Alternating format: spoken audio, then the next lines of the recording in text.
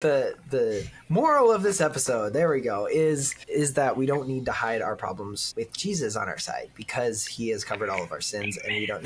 Oh my goodness, someone mute him, please. Did you say someone I mute know, him? I'm sorry. Hello there. Don't have a good day. Have a great day. Talk to me, Goose. I'm gonna steal the Declaration of Independence. Why so serious? World! I could do this all day. Are you watching closely?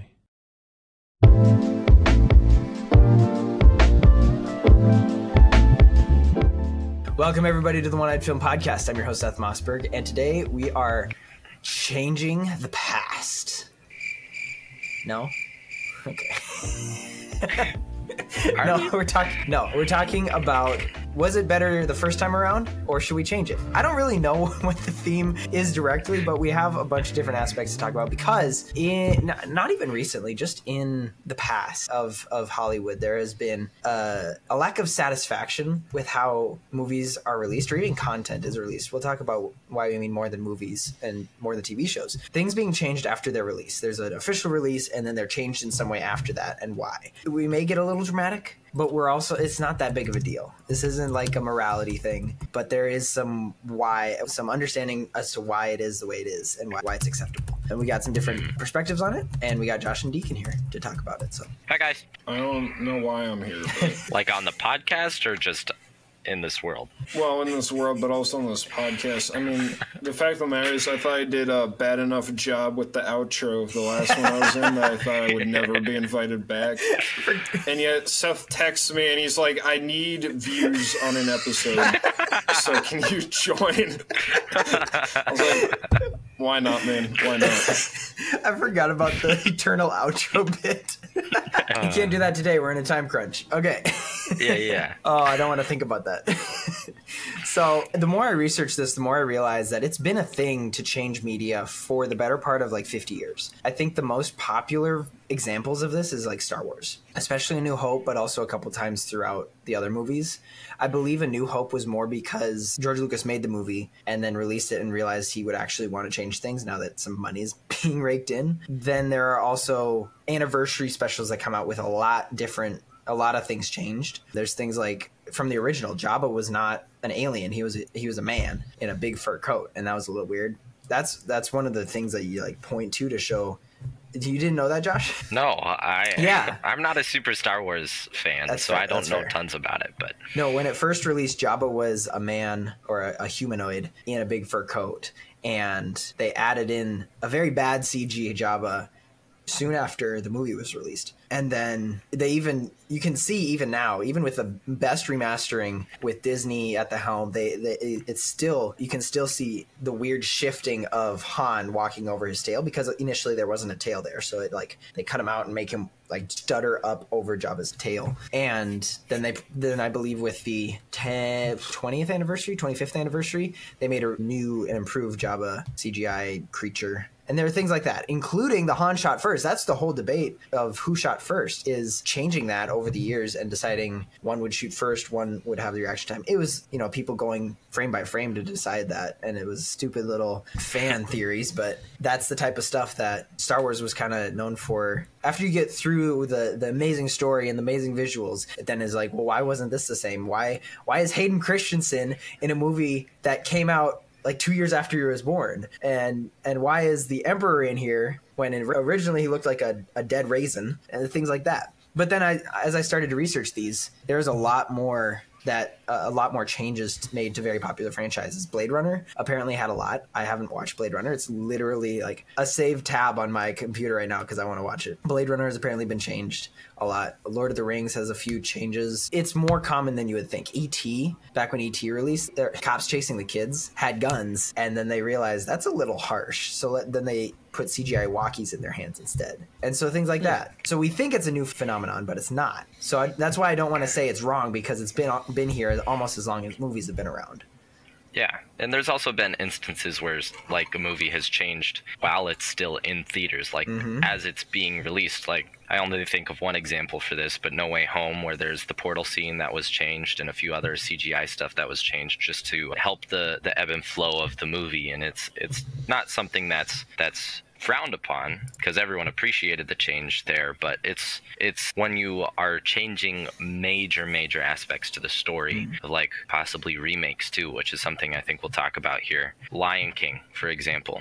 Is that something that you do a whole remake going into live action versus just changing a few parts of the story or something like that? As I was thinking about this episode and kind of my perspective on it, the way I see it is the release date to me doesn't necessarily mean a whole lot, and I'll get to where I think it becomes a problem. But it's not as if when these movies were being created, the script was approved, the first script got approved, and the directors took the first take of every scene, and the animators didn't go through a few trials of a few different options that they had for their thing. So to me, when an artist is painting on a canvas or a writer is writing a chapter, they'll go through revisions to make their message clearer and convey what the artist intended the audience to experience better. And so to me, just because a piece of art got released does not mean that the artist has to be done making their art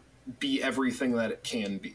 Now, I will challenge that often it's not done very well and actually hinders the art, but we'll get onto that later. But I don't think that there's anything that says this is the cutoff, the art has to stop arting here. Yeah. I hear what you're saying, but I think movies are one of the only things that can be changed after their release. Are there books that have been edited after they've been released?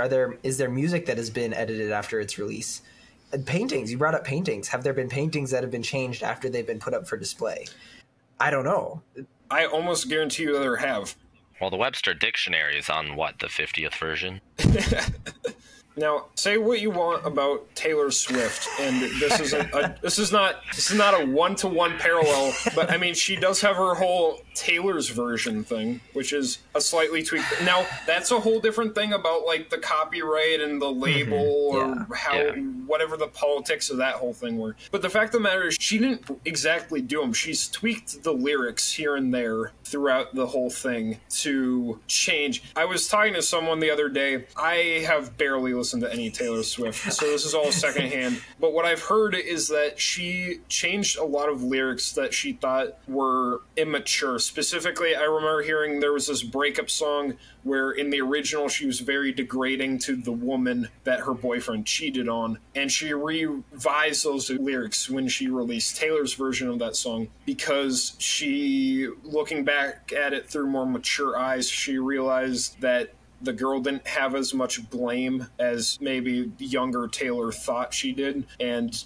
she's a feminist now, so she decided we can't be calling girls words like this. So she tweaked that. As far as books, I can't say for certain, but have you ever heard of a second edition of a book or a reprint? I guarantee you there's dozens of books that have gone through edits, through the reprints, second editions.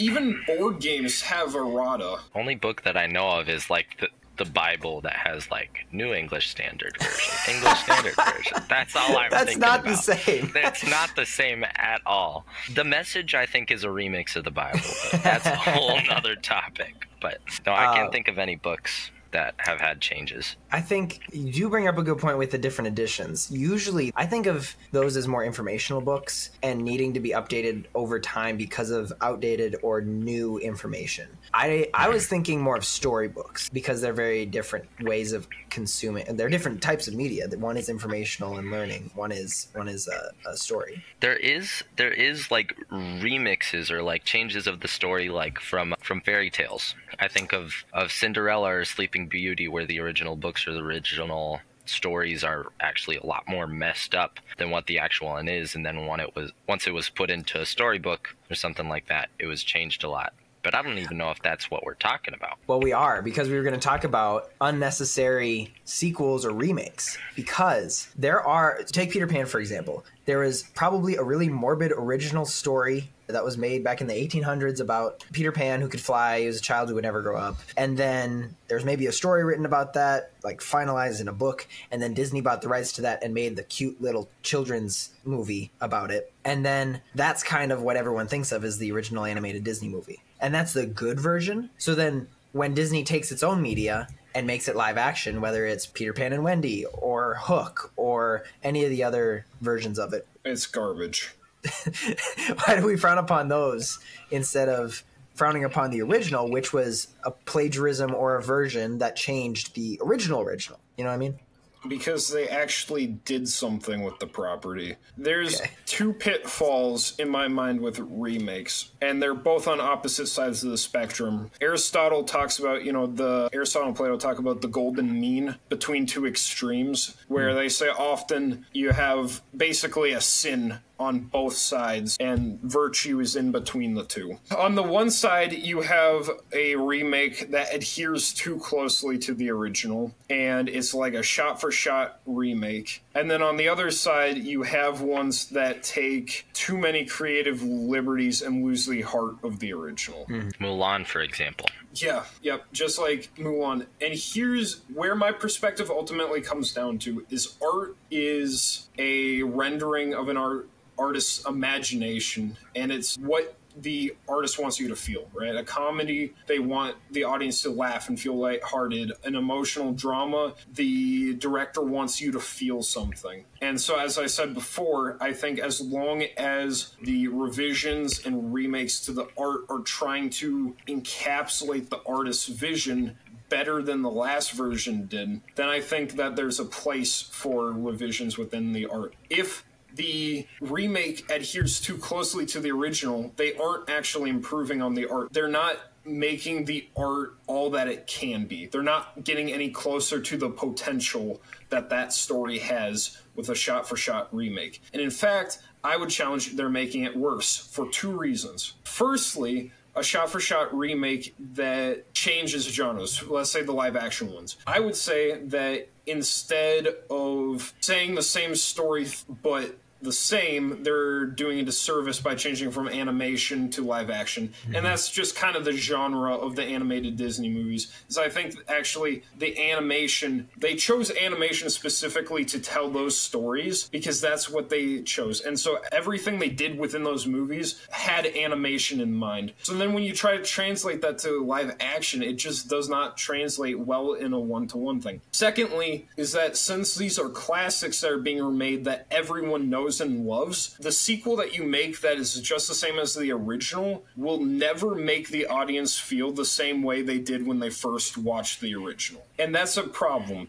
Will Smith, I think, did a pretty good job as the genie in the remake. I enjoyed his performance. But the problem is, I heard a lot of people didn't like his performance. The problem is they kept comparing him to Robin Williams, in my opinion. And that sucks for Will Smith, because Will Smith is Will Smith. He'll never be Robin Williams. And that's just the reality. But it's when you come into a remake with the expectation that it's going to be like the original, and then it's not. And it's not giving you the same feeling. It's not giving you the same experience the original did. You will inevitably end up disappointed in the retelling. Toby Fox, the creator of Undertale, actually has a quote that I pulled up here in regards to Deltarune, his sequel. And then there was like some questions about what it was going to be like and how it related to Undertale. And he had to say this: if you played Undertale, I don't think I can make anything that makes you feel that way again. However, it is possible that I can make something else. And I think that's kind of the general feeling where it's like the director made something that made you feel a certain way. And there's no way you can make them feel that way again. But the director might be able to make you feel something else. But we're not exploring that something else. We're just trying to make audiences feel the way they did when they were a kid, get that nostalgia bait going. I think especially in today's day and age, when you have something that is fun and you enjoy, you want to have that play again and again and again and again as much as you can. Like a movie, for example, I would do so much to try and go back and watch Infinity War for the first time again with all of you guys in the theater, but that's just never going to happen. And I think all of these new remakes or something are just trying to, we've talked about it multiple times, but play into that nostalgia, try and get you to feel as though you're watching something like that for the first time again, when in reality you just got to try and make us feel something different that can have the same level of excitement or sadness even, or whatever kind of emotion the artist is trying to get you to feel. Get that sort of level of emotion again, just through a different method. And especially Marvel, Disney, a lot of Hollywood that's trying to do with all of these remakes, they're trying to just show you the same movie hoping that you have the same reaction that you did the first time. And you're just never going to do that. Like, I think of remakes that are not necessarily remakes, like, you know me, video games. I love video games, like Assassin's Creed. It's all the same game. And truthfully, I don't think I'll ever feel the same way for any of the new games like I did for Assassin's Creed Black Flag, which was the first one that I ever played. I don't think I will, just because they're all just way too similar and the same. Now, some may be slightly better than others, but I think repetition, especially when it comes to movies and unoriginality, is killing Hollywood, because nothing is enjoyable anymore, because we're just feeding ourselves the same stuff. I think what you're saying is along the same lines of what I thought of when I was watching Dial of Destiny and a number of other legacy sequels that have come out. Because of how bad it is, it's just reminding me of how good the originals were. And I would just rather be watching the Raiders of the Lost Ark instead of Dial of Destiny. It's trying to recreate the same adventure of Indiana Jones and the same excitement, but it's just not. It's trying to copy it in a poor way and leaving you not feeling filled. And some people don't really realize that what they need is not the exact same thing, or that feeling. Like Josh, you said you would love to have the Infinity War feeling or even the Endgame feeling all over again, but it's going to come in a different way. It's probably not going to come through Marvel unless they do it better, which is up for debate right now. But I don't even know if it's possible. There's hope. There's a little bit of hope. Zach and I would say there's a little bit of hope. A little bit. It's not a lot. But especially when you start talking about literal sequels, does it improve the story or does it add to the story? Sorry, I'll split that up. Sequels, direct sequels, should be an addition to the story. If you're going to remake it for whatever reason, it needs to improve the story. And a lot of people would say that a lot of things being remade are improving the story because they're throwing in a little bit of diversity, equity, and inclusion, and they're taking out plot points that are outdated, or so they say they're outdated. Things like that I would say aren't necessarily improving the story. They're just filtering more. They're filtering the original and making it acceptable, and then remaking it so they can make more money off of it. And I think the streaming services have really, really not helped for two reasons. One, Disney started putting a content warning on the original Peter Pan because of how they portrayed the Native Americans back in that movie. That's not necessarily the conversation I want to go down, but that content warning can now be placed before anyone sees it and starts to formulate how you're going to watch this movie. The other way that streaming services have kind of ruined this is two examples that I have is The Mandalorian and Falcon and Winter Soldier. Not the stories or the shows specifically, but in The Mandalorian, I believe in season 2, there was a scene where Mando and his friends are fighting against droids, I believe, or stormtroopers, and a lot of people saw around a corner was a dude in blue jeans and a t-shirt, and they started calling him Blue Jeans Guy, I believe, and it took the internet by storm for a while because it was a crew member who didn't get completely out of the shot, and everyone saw it. You would go to Disney Plus and you would find it. Only about a day or two later, you could not find it on Disney Plus because they had gone in and digitally removed that pant leg just from that shot because it's on a streaming service. Even if it wasn't a movie, that would have been not that hard either, because we've seen No Way Home changed. There was somebody who noticed that Andrew Garfield's Spider-Man, his portal was changed midway through being released in theaters. Thor Love and Thunder, apparently the floating head CGI was changed but not fixed. Like, it still looks pretty bad. Things like that. So not necessarily that it's streaming or that it's a movie that changes that. But also in Falcon and Winter Soldier, there was an action scene that was changed again, I guess they're both action scenes, but they're different reasons. Mandalorian was a crew member that wasn't out of sight. Falcon and Winter Soldier, I believe, they were fighting in a bunch of cargo area or with cargo boxes everywhere. And somebody, I don't remember, it was probably one of the heroes, threw like a metal pipe and it hit somebody in the shoulder and pinned them to one of the boxes. And apparently they changed that so that it just bounced off of her and she just got sent back. The stunt woman got sent back instead of being pinned. So that's more of a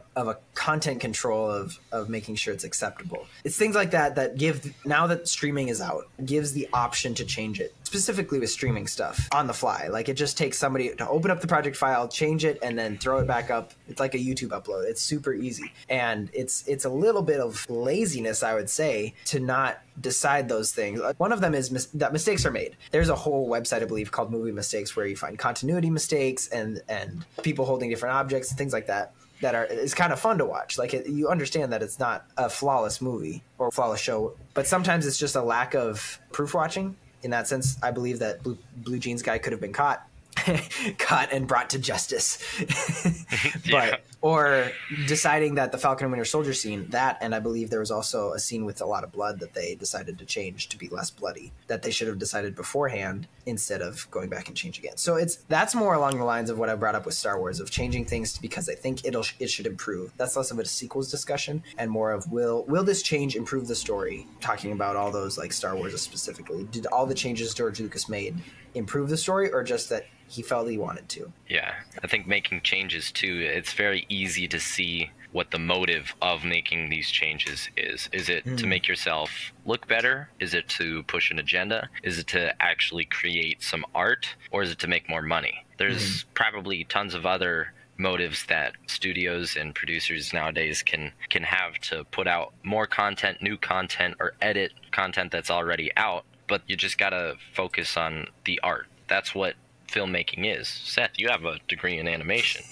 You know that it is an art, and there's a lot of times where you no longer treat it as an art, you treat it as business, or you treat it as just another paycheck. Yeah, I'll also say you can see it as a creative, you can see it as your baby, as something that you need to make perfect. Even, yes, deadlines are a thing, and that's been something that has pushed me to get it done to completion before the project is done. I'm thinking specifically of college, where I hated deadlines, but then I would get to like 12 hours before it was due, and I was like, it needs to be perfect. But there wasn't an option in school to change it after it was submitted. Things like that, where you just need to have a understanding that it is what it is. You've done all you can. You've done the best you can. Now move on. I'm thinking more of assignments, but at the same time, making sure it's done. Josh, I wanted to talk about video games, and I think Deacon even brought it up a while ago when we were thinking about talking about this episode, where there have been games, specifically I think of Cyberpunk, that were released to be terrible. They were terrible. No one liked it. They were like, you spent this long making it, it costs this much money, and it's an unfinished game. Yeah. And they put it off so many times. Yeah, and then they're like, "Oh, there's a patch coming. There's bug fixes that will fix it later." But it's like, no, give us a full game. And they used to be able to do that when you would only be able to ship DVDs. Like, yes, you could. There was a time where there was DVDs and content updates, but for the early years of video game history, you just had to buy the finished game. Yeah, it's notorious for quite a few studios. When a game comes out, you don't really want to buy it for a solid month until it's actually playable. I think of Battlefield, for example. That's a game that has tons and tons of bugs and stuff when it first comes out, and then maybe a month later it's a little bit more playable. Or I think of studios that have also just committed to a game either being unfinished or super buggy. I think of Skyrim for a huge example. There's so many bugs in some of those games that just don't get fixed. And I think the question between also just movies as well is a mistake worth going in to fix? Now for video games, if it's a bug, I think, yeah, you should definitely go in and make sure that my character doesn't go flying from walking across a bridge or something like that. Bridge physics. Red Dead Redemption 2 is what I was thinking of there. Very specific glitch that I'm thinking of. But Or stuff that, like in video games, you can have glitches that take away from the true purpose of the game. Like I think of Elden Ring. There's quite a few, cheese strategies where you can get past a boss that's supposed to be super difficult because of this glitch or this method, and you press this button at the right moment and you'll get past them. It's taking away from the true purpose of the game, and I think fixing something like that is urgent because the art isn't being appreciated for the way the art is supposed to be appreciated. And I think the same way for movies, like if there's some horrible movie mistake that's in the movie or in the TV show that's taking away from the art, from the ability to watch the film, yeah, change it. Although I don't think Blue Jeans guy fell under that category. I don't think it took away from it. Now, if there was a line that just didn't work at all and it didn't make sense to the plot or this or that, yeah, I think it's awesome for you to change it, but I don't think change should be so quick, because if you really thought it out and you took pride in your work, like you were saying, Seth, like it's your baby. If you take pride in your work and you put it out and you're proud of it, going to be so much more refined than if you were just trying to put it out so that you could check it off of the assignments page or just make sure you're reaching a deadline. It's okay to push back deadlines. Like Cyberpunk, I was okay with them pushing it back so many times. Now, did it come out as a full game? No, not at all. But was I okay with them pushing it back because I wanted a full game? Yes. Same with stuff like Arcane or Invincible or Spider-Man Into the Spider-Verse, or the Beyond the Spider-Verse is what it's going to be. Yeah. I'm okay with them pushing it back because I want the art to be fully developed. I want it to be there, and I want it to be good. I don't care about time. I just want it to be good, and I don't want it to have some of those mistakes to where I have to wait a month to actually enjoy the art for what it's truly worth if they don't put it out finished. Just wait for when movies are going to get day one patches. Day one patch. Dude, where crazy. The third day it's in theaters is actually the busiest, not the first. That's yeah. Well, I mean, I think part of the problem with the game industry, and obviously we can blame and point fingers at the game industry as much as we want, but the fact of the matter is, why wouldn't they release a buggy, glitchy mess, to be honest? Because at this point, instead of paying playtesters to find bugs in their game, we're paying them to find the bugs and glitches in their game. Like, why are we supporting companies that are releasing half-finished games? Like, because they just keep getting away with it, and then they can fix their game, and they know the community will still be there to play the game by the time it's fixed. Yes and no, because...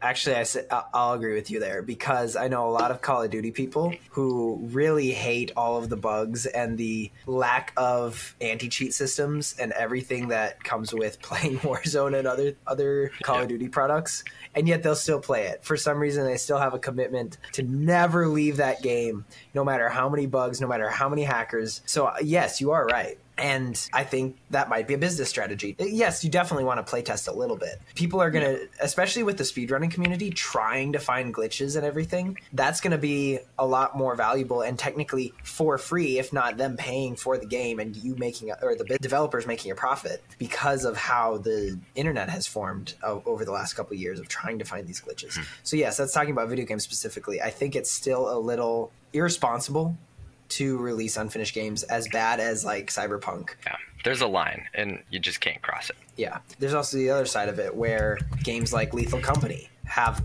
tons of glitches, but it's so much fun and people mod it into a way that makes it even more enjoyable that then it's just okay to really, not that the creator of Lethal Company was trying to make a complete high resolution quadruple A game, but still there's bugs and people just kind of accepted it. They didn't demand an update, but things like that. I mean, so from that perspective, then we're not criticizing the remake of art. That's making the art better, for lack of a better word. I call it greed, but it is making the art better. As I said earlier, there's two sides of the coin. There's the making media that's shot for shot, like basically identical to the original. But then let's talk about the converse side. What happens when remakes completely change and botch the original. Now, from my perspective, the main problem with this is an artist at some point poured their blood, sweat, and tears into this art. Now, you can say what you want. It can be dated. It could have ideas that we don't agree with anymore. But in remaking this art and changing what the art looks like and trying to put your own agenda and modern ideas into this product, you're fundamentally changing the art and changing the painting to fit your frame. Now, I think that I don't like this from a conceptual standpoint, where I think that philosophers, right, have built on the ideas. Who has the quote? Was it Sir Isaac Newton about standing on the shoulders of giants? But essentially, every generation gets the information of the previous generation, and we're able to advance further beyond that. Music evolves off of other music. You know, they talk about who are the most influential musicians or artists. They're the most influential because they influence people to expand and grow and change and branch off into different directions and show people the possibilities. And I think of the beauty that a lot of these original classics have made and the stories they've told. And then that's inspired a whole nother generation of artists and writers and animators to come up because they were inspired by this art. And I think how sad it is that this next generation of artists are being forced to remake art that's already been made. How many writers and animators who have a real passion and talent for this are wasting their time remaking art that has already been made instead of pushing the genre forward, instead of pushing art forward and making the next generational piece that's going to inspire the next generation of animators, right? Are the kids of today going to be inspired by the live action Lion King, or are they going to be inspired by the original Lion King? You know? Yeah. Which one? Are we going to have two generations inspired by the same stuff because this generation is doing nothing to push cinema forward? The fact of the matter is, at one point in our history, people thought that TV was going to be a fad that would die off. And I think that was a stupid take, but whatever. Some people thought it. And TV's obviously going nowhere. And so the question is it TV going to remain stagnant forever? I don't think it will. But right now, not very many people in AAA big budget Hollywood are moving the genre of TV forward. I think that conversely, I think on the video game side of things, indie developers are pushing the game industry forward. They're showing that with a small budget, people don't need $60 mega experiences to have a good time. They'll go buy a $20 game that they'll play for a few hours with their friends and just have a blast. They don't need or 1,000. They don't need this AAA experience to have a good time. And I think that a lot of the innovation in the gaming scene is coming from these indie developers. And I think that at some point, either Disney and other big movie companies are going to have to start innovating themselves, or younger filmmakers are going to start innovating, because someone's got to innovate to move it forward, because otherwise I don't think the consumer is going to stand for it. I think there's definitely exceptions to the artists of movies nowadays pushing the genre forward. I think of the new Puss in Boots. That was great. That was really pushing art forward, and it was even a sequel, which usually sequels don't have the biggest or the best rep. But then you also have the Spider-Verse series. You know, I'm a suckler for those. Or I guess those are the only two. Oh, yeah. Arcane, Invincible, those two as well. And there's quite a, like,